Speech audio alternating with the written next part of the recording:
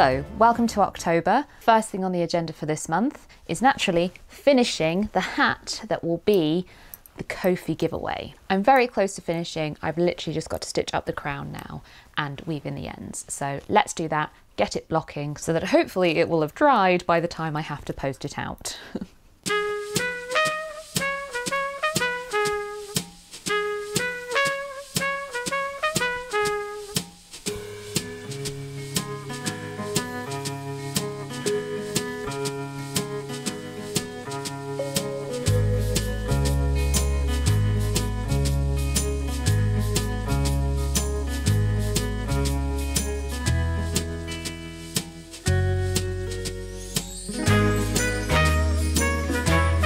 Is that all of them? Finally.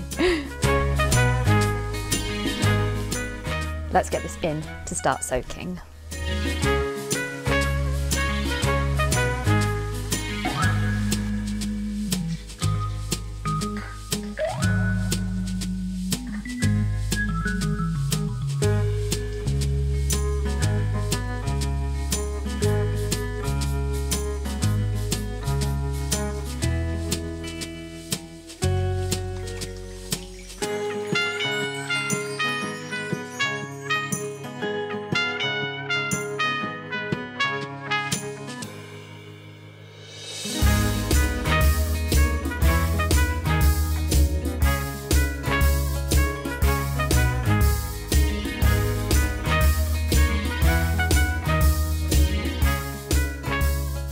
So in the meantime, I thought I'd take a look at what else I want to make this month, including some gifts I want to make, but also some more double knit weight projects.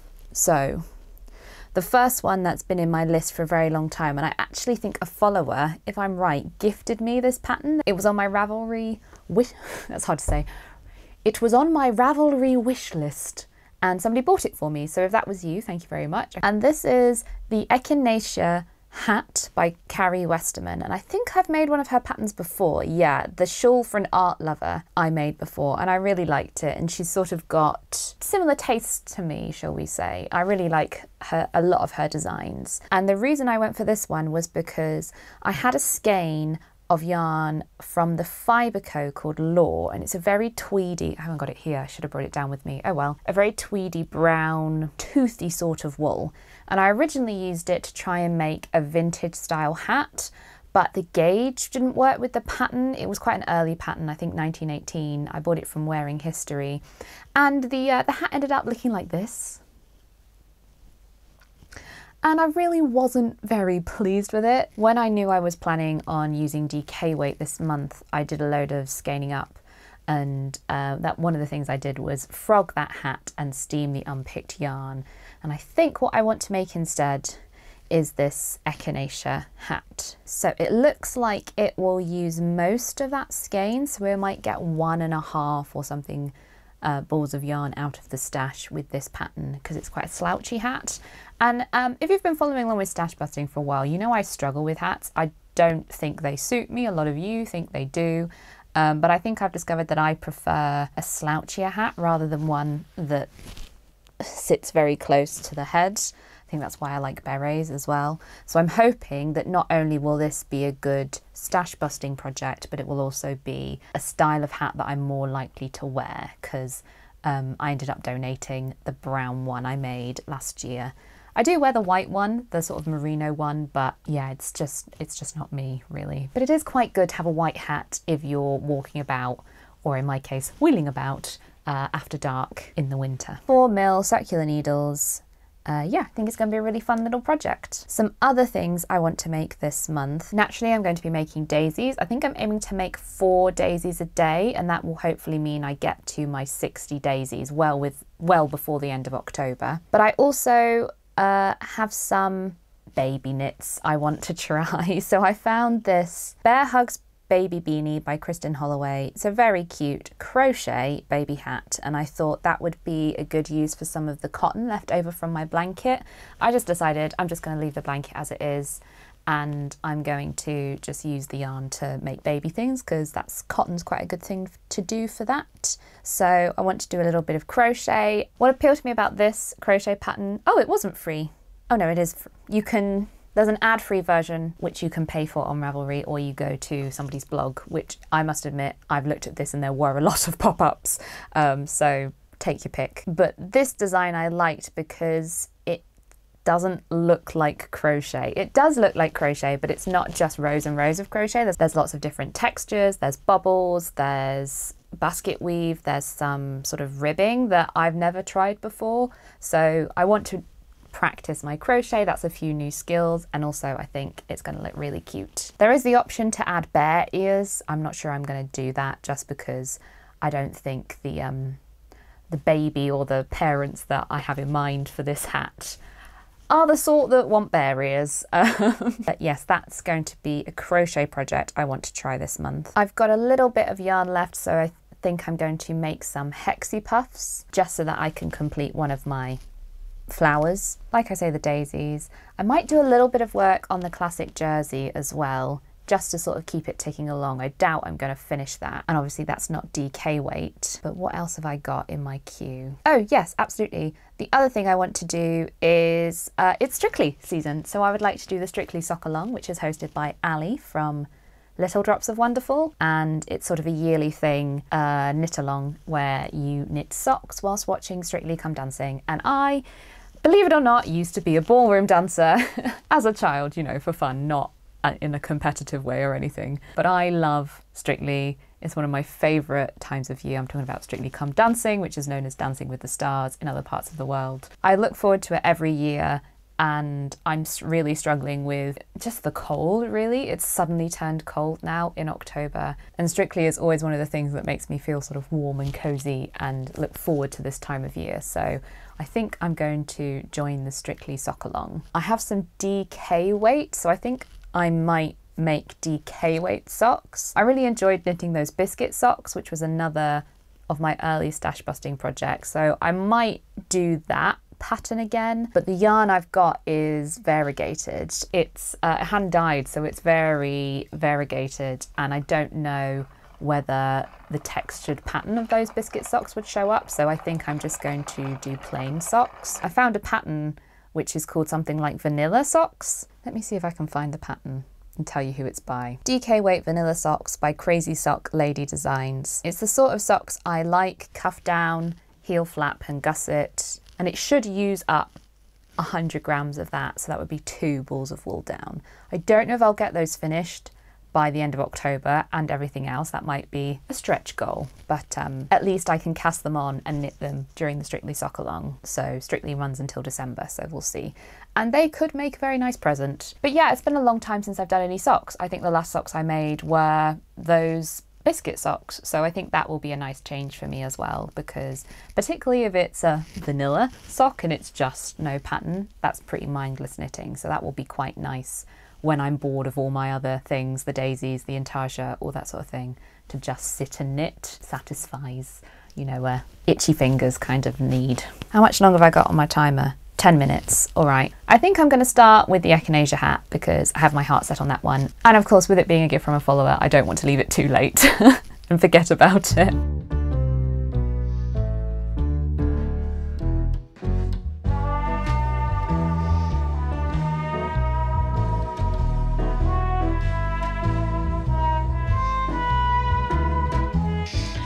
I realised in the last video I never explained what I was doing here. I think it was one of those I was like, oh, I'll put it in the voiceover, and then didn't. So you block a beret over a dinner plate to get that classic shape, and then that should be about right in terms of size. And then you also saw me hit it with a wooden spoon. And this is a technique for blocking Fair Isle, or stranded colour work, I suppose you can also call it. And I learnt this from Roxanne Richardson. So I'm not just a mad woman with a wooden spoon. And then the other day, I had a brainwave. So this is one of these pizza pans with holes in the bottom. Oven's at 50 degrees C. Don't ask me what that is in Fahrenheit. Americans do what the rest of the world does when we have to deal with you and Google it.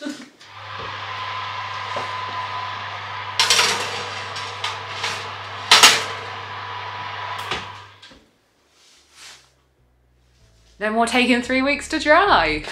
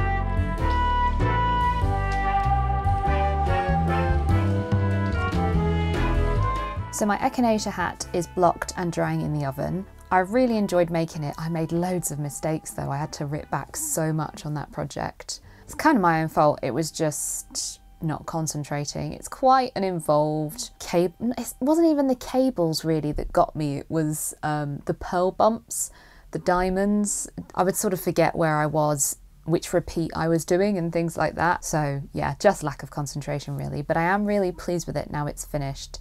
And I've just blocked it and loads of dirt came out of it, and I'm like, the water was very, very dark brown and not like dye dark brown, like mud. So I'm really glad I gave it a good wash. But I thought I would show you what else I've been up to. We've got about a week left in October, so I might finish some other things, but I thought this is a good place to sort of check in. So I finished my little baby hat, my crochet baby hat.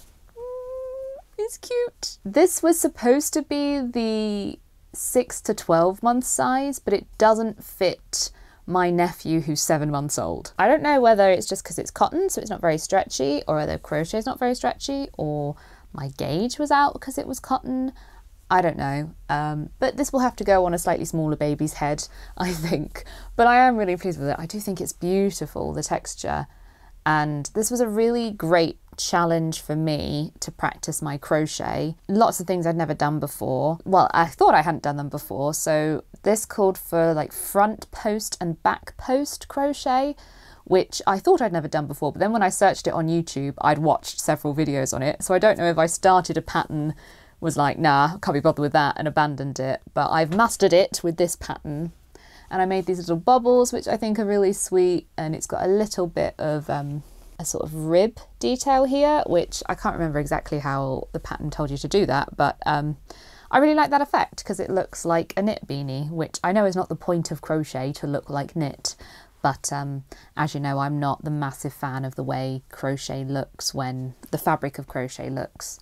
So I like that little extra detail. I used 1 and a bit of my leftover paint box cotton from the chevron blanket. So I'm not sure exactly how much I've got left, but I've got the scales here and we're going to total this up.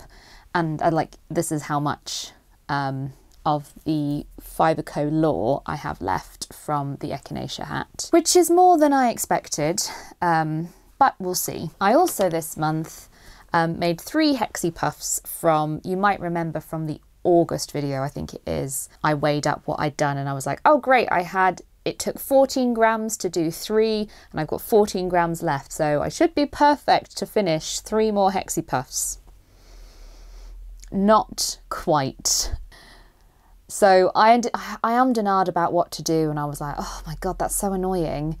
And I just decided I'm just going to do a tiny little bit of a different green on the bottom there. And hopefully when they're like stacked together in their granny formation, it's going to be butted right up against another one. So like from a distance, you can't see that at all. Maybe if it's incredibly close up, you might get a peek of that other green. But I decided I'm not going to worry about it. So that is another 14 grams down. So that's not even half, but still, it all adds up.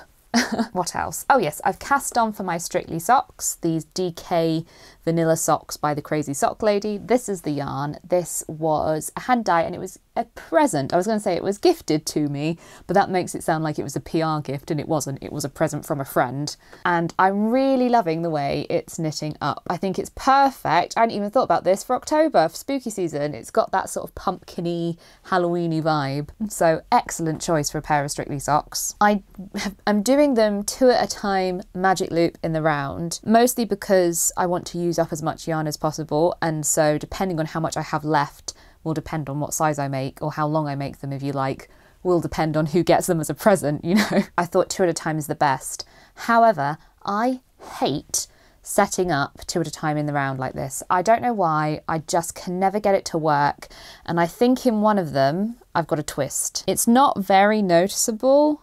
I did German twisted cast on. I think that's what's recommended in the pattern. And I think it's that one. There's a little bit of a twist, but you really can't tell, because I think in a way, actually, I find that when I cast on at the loop of the magic loop, I often get a really big gap. So actually that twist in the first round actually helped to tighten it up a little bit. So I don't think it's really going to make a difference at the end of the day. I mean, I can't even see where it is. Admittedly, I don't have my glasses on.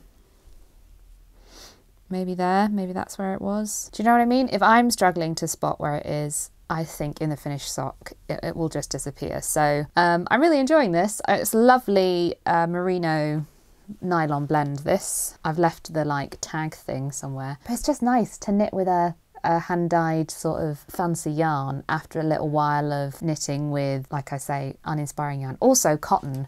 I really hate the feel of this, particularly if you've got long fingernails like I have. Like, oh, that feels very nails down a chalkboard to me. So I don't mind it when it's sort of crocheted up, but it's not my favourite texture in the world. What else do I need to tell you before we do the weighing up? Oh yes, the daisies. So this shoebox is where I'm keeping all the bits for the daisy blouse. So I'm not sure how many I've managed to make this month, because the first few I made I just chucked in this box, and then I thought, oh, I need to keep track of the 60 rather than counting all the time. So I've been putting them in this little bag, but now I actually need to count them up again. I'll be back. So having just added them up, I was going to say quickly, but it really was not quick, it took forever. I have 363 daisies and I need 371. So I need 8 more daisies and then I'm there, which, oh, that's incredible. Okay, so I wanted to do like a little bit of filming of how to make a daisy, so I better do that before I finish this, because otherwise I'm just going to be wasting yarn that I might need for crocheting them together. But we're so close, we're so close. I genuinely might finish this month. That might be ambitious. I might finish the daisies this month. I should hope for 8 daisies. It's like going to take an hour probably. I think I can do that. That's so exciting though. Oh my God, I feel like this project has been like a weight around my neck for so long. I've just realised I've not put the blue bits back in here. So yes, 8 daisies to go, and we've got 6 days left in October. So that like less than 2 daisies a day. I can do that, I can manage that. But for now, I think we should update the stash. So, got my scales. So the Echinacea, I started with 100 grams. This is not Echinacea, the pattern was Echinacea. So the Fibre Co. Law, I started with 100 grams, and the Echinacea hat used 67 grams, okay, 1 1/4, I think, yeah, 1 1/4. So we started at 136 for October, so take 1.25 is 134.75. Now we did some hexy puffs and that was 14 grams. So that's about a quarter. So let's just say minus 0.25 and that would take us down to 134.5. And then how much of this have I got left? 40 grams. So the baby hat took 60 grams. Bear Hugs Baby Beanie, to give it its proper name. So that's 1 1/5. Let's just round down and call it 1. Baby Bear Hugs. That's not what it's called, but that's what I'm calling it. So minus 1. So that's 133.5. So I think that's everything I've finished in October. Yeah, because the Victory Berry we counted in September. 2.5 so far. And hopefully more if I mean, I'm not going to finish the Strictly socks, but maybe, just maybe, I can crack on with the Daisy blouse and get that done so that we can tick off. I think I said it was going to be 7. I think 7. Maybe? Fingers crossed. Hello team, a little dose of reality. Not very well. We have 2 days left in August. Not August, October. Oh God. And 8 daisies left to make. So I thought I would make a little talk through of how you make a daisy to finish off the month. So this is my vintage daisy maker. And essentially what we've got here is 2 layers of metal and this dial or knob on the back that when you turn it, these little metal spokes come out. And then essentially what we're going to do is wrap yarn around these spokes to create the daisy. So easiest way to think about it is like a clock face. There's 12 spokes. So I find pinching quite a long length for the first petal, if you like, very useful. So I find holding that there and then wrapping around 12 o'clock and then 6 o'clock and then 12 o'clock and then 6 o'clock again. So we go around each spoke twice and then 1 o'clock and 7 o'clock. So always like opposites on the clock face, and then I find pinching the yarn in the middle helps it from sliding around so you get more even petals. And again, so I sort of pivot the daisy maker around so that the next spoke that needs wrapping is always at the 12 and 6 o'clock position. And then once all the spokes are wrapped, you cut a length. I've found that about 20 centimetres, let's go 22 centimetres, is about enough yarn to leave as a tail to sew the petals together. So then you need a tapestry needle, darning needle, a blunt wide-eyed needle basically. You thread the end through there, and then we're going to, oh, one of my wraps has come undone. There we are, that's better.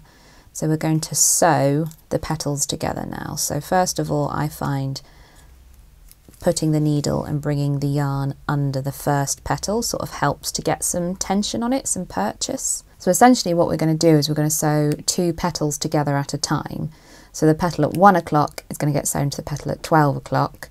The petal at 2 o'clock is going to get sewn to the petal at 1 o'clock, and the petal at 3 o'clock is going to get sewn to the petal at 2 o'clock, all the way around so that they're all sewn to each other. So that was, you'll see the tail here, that one was originally the one we started with. So we're going to put the needle under all the layers of the petal. That's what in this little groove in the daisy maker makes it a bit easier. So I find doing it down here is easiest. So we're going to go under 1 o'clock and 12 o'clock and pull the needle through and then pull it nice and tight. And I find you want these stitches to be quite central, so I find I sometimes have to like tension them and even them out. And then I'm going to move round a petal, and so 2 o'clock to 1 o'clock, like that. There we go. And then again 3 o'clock. And I do find it's easiest to actually keep rotating the daisy maker like that. So you're always going under one petal you've just sewn and then one that you haven't, or one that you haven't sewn to the one you've just sewn. It's probably a better way of explaining that. Does this make any sense? Until you get all the way around. And you can see it starts off not very central, and so you do have to sort of readjust things a little bit sometimes, I find.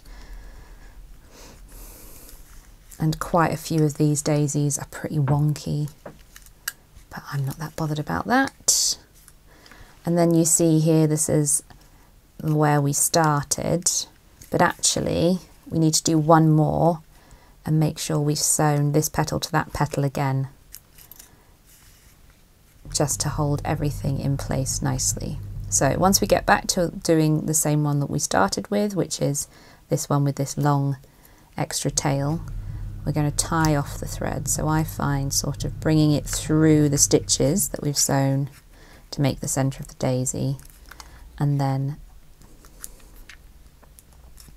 looping it, pushing the needle under the petal, the stitches of a petal, and then making a loop and pulling it through. I find that's good enough. And then I snip this. And there we have it. And then this is the magic moment. So we're going to turn the dial on the back and the spokes are going to go back in on themselves. So let me see if I can't. There we are. And the daisy pops off. And so this is the wrong side. The side that was facing us when we were sewing it is the wrong side. And this is the right side. And sometimes if I've left this a bit long, trim it down a bit. But I found that is the quickest and most efficient way to make a daisy. Ta-da! So, 7 more to go.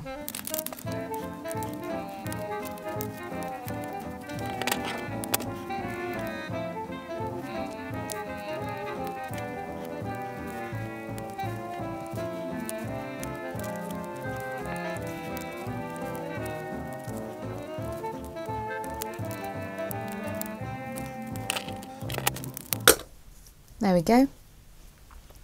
So according to the camera, that one only really took me about 2 minutes to make. So not very long, although when you've got 371 of them to make, it does add up. Okay everyone, are you ready? This should be the last one. Let's have a look. 1, 2, 3, 4, 5, 6, 7, 8. They're not even in frame. That is, of course, if I've done all the maths right. But for now, let's assume I have. They're done. They're actually done. And now I just have to crochet them all together and sew on the rib and possibly make some buttons. But finally, this is it. Oh hi, welcome to the outro. I'm sorry it's a bit of a weird one this month, but some stuff happened and I forgot all about this bit. But I did want to show you the finished Echinacea hat. I really love the way this one sits and fits me. I think it's just makes more of my features. I think it complements my hair nicely, that sort of thing. Really pleased with the yarn choice. It was definitely worth ripping it out all those times to get it to work. Finished total for this month is 134. I didn't get anything else done that's counting off the tally, but I did get all those daisies done, which I'm really pleased with. So I think that's all. Okay, thanks, bye!